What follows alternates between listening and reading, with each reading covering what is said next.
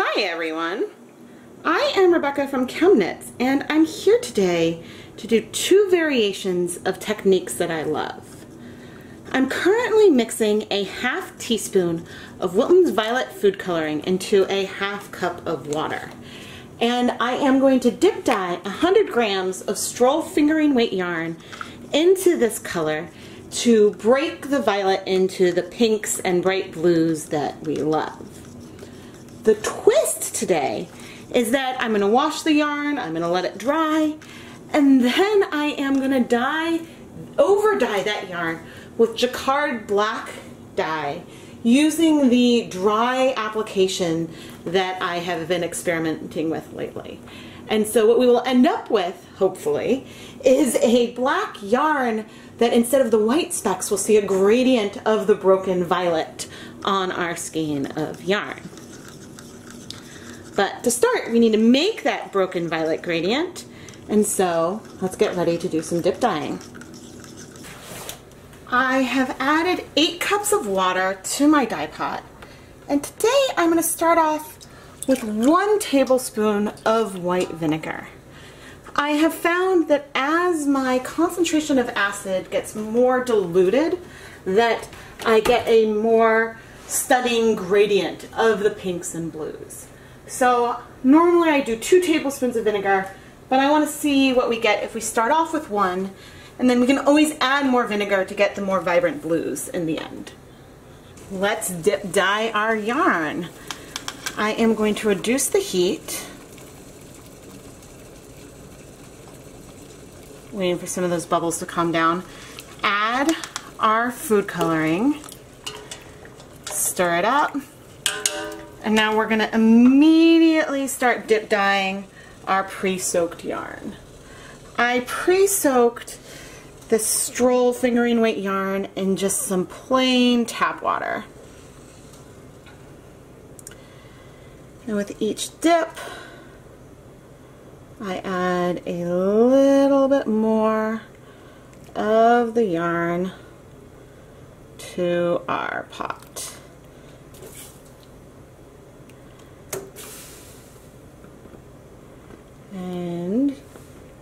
And then when the yarn starts to turn blue, I've got a littler blue section than normal, but we add the rest in, and you always kind of want to sort of shimmy the tip a bit. And this is because, you know, if you don't agitate the fiber at the tip, you will not get the blue all the way through. You might end up with a little more white. You could still end up with some white in here, but this helps. I'm going to make sure that the heat is on low, and I am going to let this sit for 5 minutes, and then we can evaluate if we need to add some more vinegar. But you can see that there's very little color left. So I think that reducing the amount of acid might actually be a pretty decent starting place. It has been 5 minutes, and that water looks very clear. I don't think any other acid is needed. You will see that we do have a little bit of the red 3 that crashed out around the edge. So I'm taking care as I pull this up to not sort of wind my blue onto the edges of the pot. But, you know, we have here a very, very nice broken violet gradient as the base. So now I'm going to let this cool completely, wash the yarn, and then let it dry. And when I come back, I'll show you this dry yarn, and we will get ready to over dye it with some Jacquard Black acid dye. Normally I would show the whole washing step on camera, but since I'll show the washing after I add the next dye, I'm not going to bother showing the washing of just this yarn. Our broken Wilton's violet yarn is dry, and the colors are extraordinary. I am almost sad to over dye this one, since this is a almost perfect example of my breaking violet technique. However, I am equally as excited to rub this in some black dye and see what kind of effects we get. So now I am going to mix the dye. I'm going to add the dye into a squeeze bottle so that way I can easily manipulate it and play around with it. So I'm going to start by adding 1 teaspoon approximately of white vinegar to the bottle. The reason why we need to add acid to the dye is that we've already rinsed and washed our yarn, so there's no acid in the yarn. So in addition to the heat that we're going to apply later, the acid is necessary for us to add color to the yarn. And to this vinegar, I'm going to add 1/3 cup of our 1% black stock solution. And this is one that I mixed, I guess I mixed this 2.5 months ago for reference. Okay. And everything that I have here today is my exclusive, dye exclusive equipment. So that way, nothing I'm showing today is used for food. Okay, now I'm going to mix this up and we can start dyeing. And we will mix my squeeze bottle has a cap, so that way I can mix everything up so we can get started. So to dye this yarn, what I'm going to be doing is adding our dye with acid into this plastic basin and then literally rubbing the yarn around so that way it will pick up some of the dye on the yarn. And since the yarn is dry, the dye won't be able to soak in very far, and that's what will give us the sort of marbled patches all over it. Now I'm going to keep going until I have colors that I'm satisfied with.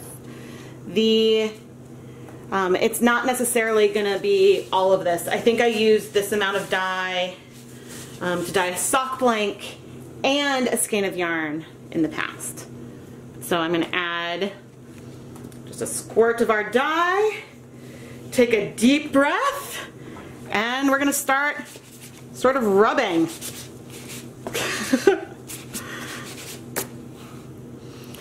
And in the past, when I was trying to do this with a bunch of different colors, that was a bit harder because I had to really try to keep half of it out of the pan. So this time it might be a little easier, but you can see we're getting some nice black on here already. I have plastic wrap on my work surface. Oh, that's a lot of dye. I have plastic wrap on my work surface so that way I can try to keep things somewhat clean. But the key is to sort of rub and move around as you're doing it so that way you can get dye all over the yarn.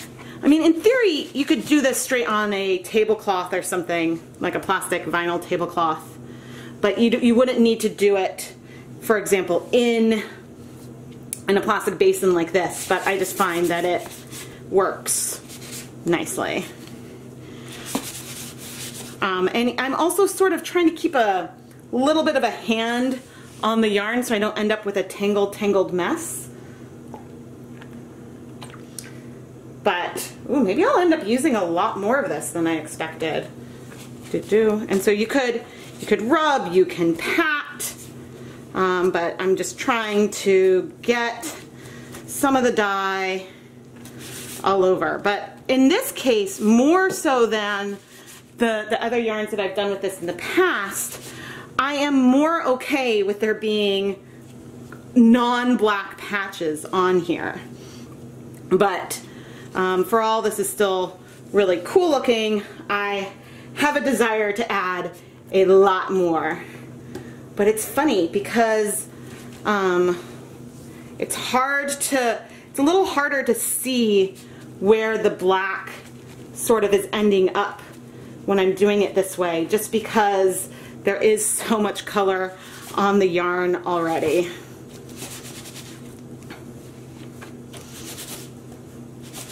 And I've sort of abandoned my hold. Okay, but everything is still, since it's dry, it's pretty easy to there we go, get everything sort of held. Ha-ha, da-da-da. But I think so far I've added about half, and I mean, it's really cool looking. Yeah, I have a feeling I'm going to use this whole third of a cup. I guess it makes sense because I used, in the other videos where I did this with the black and gray, I used 2/3 of a cup total, and I guess on 200 grams of yarn. So I guess it makes sense that I would use all of this for 100. And so I can take this section and sort of spread it out and sort of plop it on to get, you know, various sections to have more access to the dye. Now, if I was to leave it and let it sit in here for a while, you could end up with some bigger patches. But I'm interested in both the smaller bits and the bigger bits. So you could really do this as random or uncontrolled as possible. I like things that end up feeling really nice and random. But it's funny to me how subtle this feels as well, probably because the colors are already darker than, say, the black and white that we had before. But even my gloves, you know, my gloves have color on them, and so as I'm doing this, you know, clearly we're getting some color transfer from, you know, my gloves, even if I were to touch and spread. So you could do this in a much more controlled way by using even a paintbrush or something if you wanted to. If you wanted to add some, say, speckles to the dry yarn. Okay. This is looking really, really nice. I'm so excited. Okay, I think this is our, oh no, I might have one more squirt after this one. But the thing is that this will have non-repeating colors now, because, you know, this is not evenly added by any stretch. But all right, yeah, I'm gonna go ahead and do, all right. So we've used a total of 1/3 of a cup, which I believe is about maybe between 70 and 80 milliliters of the 1% stock solution. I'm adding some in there, but now we're just gonna kind of go for it. I have added the 1/3 of a cup of the Jacquard Jet Black acid dye from the 1% stock solution into this 100 grams of yarn. And we've got some really, really cool sort of mottled color. Now we have to set this color. So I am gonna place this yarn in a steam basket and steam the yarn for 20 minutes. The yarn is now in a steamer basket on my stovetop for 20 minutes. 20 minutes have passed, and now we can remove our yarn. I know from experience that the yarn is not too wet, but I'm really excited about this, and now I just need to let it cool for a little bit so we can wash the yarn. Our yarn has cooled, and it is now time to wash it. Now, this yarn is actually pretty dry. I mean, it's a little damp from the steaming, but don't forget that it was dry when we added on only 1/3 of a cup of the liquid. So, this is something to keep in mind as we start washing. There we go. From the first soak, the only tiny bit of bleeding seems to be a hint of blue. Which could be a little bit coming from our broken violet. But I don't see a ton of black brushing out, which means that the color is in our yarn. I have now just added some clear dish soap to help dislodge any extra dye that might need to come out. I might let it soak a tad bit longer than I would normally, just because in case there were any solid particles of the black Jacquard Jet Black dye in here, I want to make sure that comes out. But when I'm done washing the yarn, I will hang it up to dry. Here is our finished dry yarn.